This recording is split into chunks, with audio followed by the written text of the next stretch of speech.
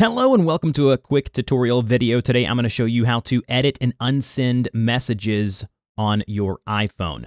So a couple things first. Number one, you have to have iOS 16 or later in order to do this, and you will have 15 minutes to edit a message and 2 minutes to unsend the message if the person has not already read said message. So as you can see, if I tap on this message that I just sent a few minutes ago, I have the option to edit if I just tap and hold. So tap and hold on the message and you'll have the option to edit. Now, if I send this message here, and I'm sending a message here to my wife and I send it, if I tap and hold on that message there, we're going to see an option now if it's within the 2-minute threshold to undo that send. So if we tap on undo send, that message will disappear, and then it says you unsent a message. The person may still be able to see the message on devices where the software hasn't been updated. So if that person does not have iOS 16 or later, this doesn't work. So down the line, this shouldn't be a problem. But again, both people have to have iOS 16 or later. Again, you just tap on the message and hold. You should see now an option to edit. If we tap on edit there, you will then see the box come available to you. You can then fix whatever it is on that message that you want to edit, and then just tap the blue checkbox there, and then it'll send the edited message. Now, what you will see is there will be a text or subtext below that message that says edited,